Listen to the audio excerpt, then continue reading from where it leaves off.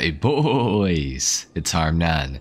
Today we're going to be testing out ballistic armor in Grand Theft Auto Online, and we're going to find out if it's worth purchasing, what it does, and everything about it, because I've actually never owned ballistic armor, I'm pretty sure at least. This week, ballistic armor is on sale, so that's why I'm doing this. Of course, if you're watching this in the future, it probably will not be on sale unless it is again at some point in the near future. But anyways, it's going to cost $500,000 regularly, $250,000 on discount because it's 50% off this week. So I'm going to go ahead and buy this. It's 250 grand.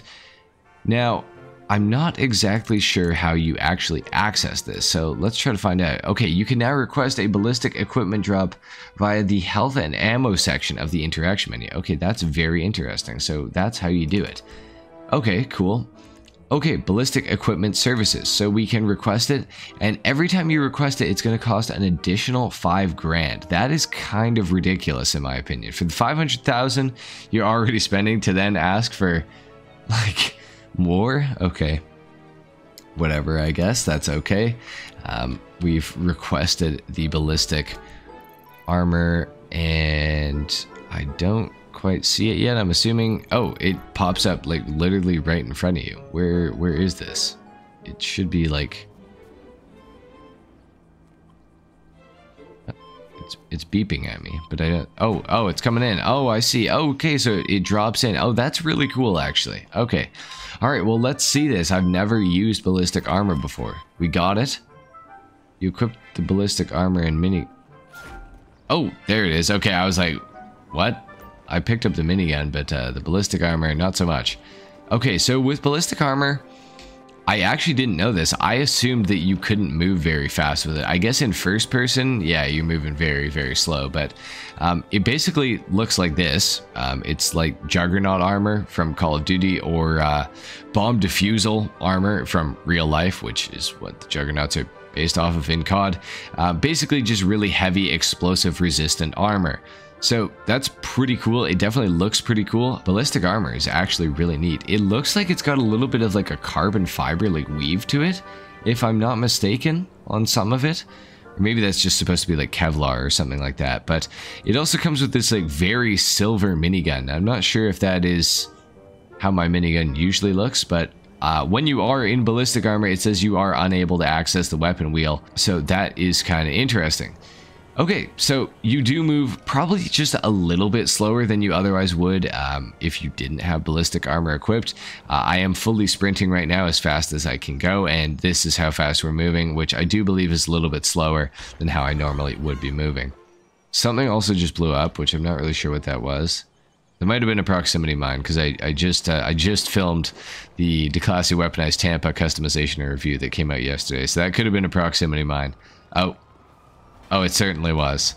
It certainly was. The police are after me. Okay, well, you know what? That works, because I was going to start testing this thing out. So let's go ahead and see.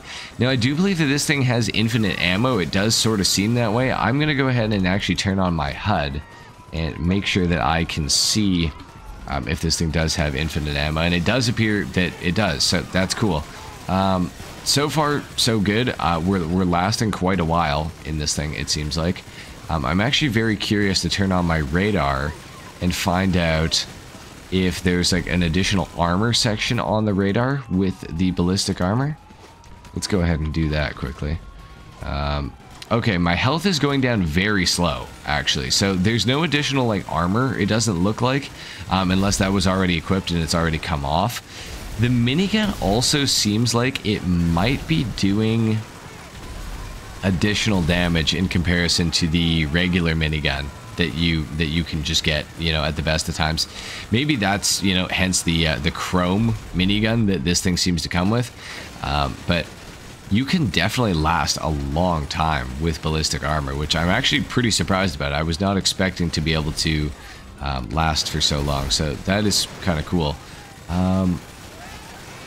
Definitely definitely interesting. It's definitely a little bit different. I kind of wish that you could equip different weapons. I think that that would be really cool. It'd be nice to be able to switch out and, you know, use the heavy sniper Mark II or something like that.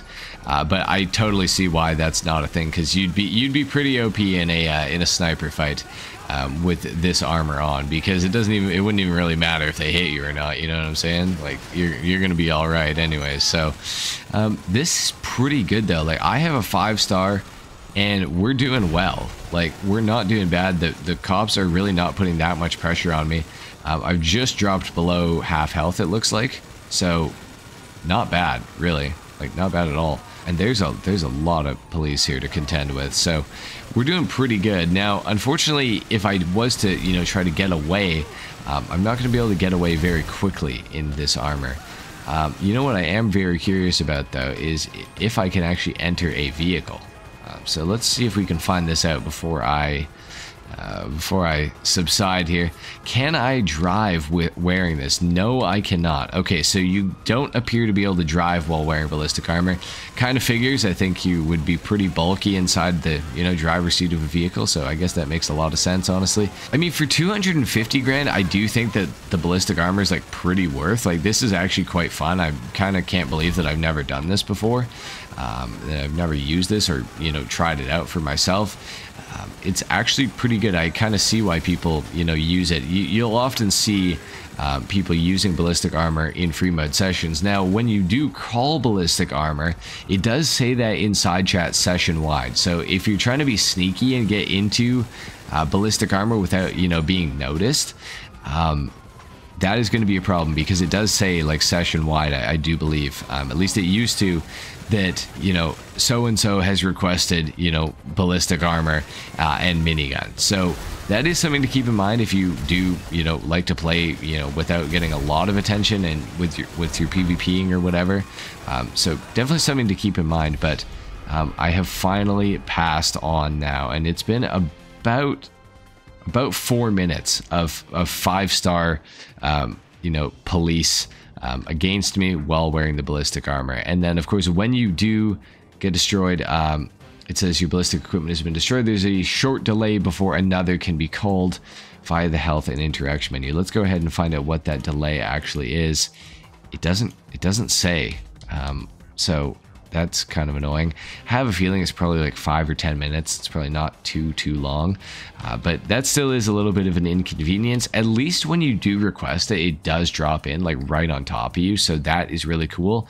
But that is definitely something to keep in mind. If you're planning on using ballistic armor for, like, PvPing and stuff like that, it's going to have a short delay after you know, get destroyed or whatever, but at least it does drop in right on top of you, so when you know, run out of the timer, you can request it back again, and it should just drop right on top of you again. So that's not too bad.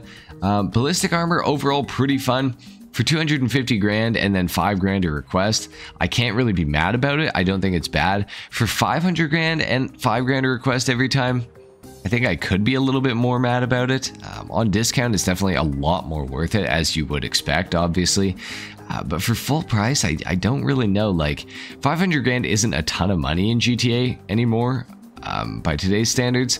So it's not like you're spending, like, a ton of money, and it is pretty fun. It is pretty useful, but being that you can't get into vehicles and stuff like that, like, it does sort of start to seem not so worth it at the $500,000 price tag. Like, for 250, not so much. Like, it's okay. You could definitely pick it up and you wouldn't be too mad about it, I don't think. But for 500 grand and then 5 grand a time that you want to use it, it starts to kind of feel a little bit steep, in my opinion. But anyway, guys, that's my review on ballistic armor in GTA Online. So that was interesting. I'm glad I finally got to do that. Hopefully you guys enjoyed the video. If you did, if you learned something, a like is of course appreciated. If not, dislike. Subscribe to my channel if you guys are new, and I will see you all in the next video. Till then, take care. Peace.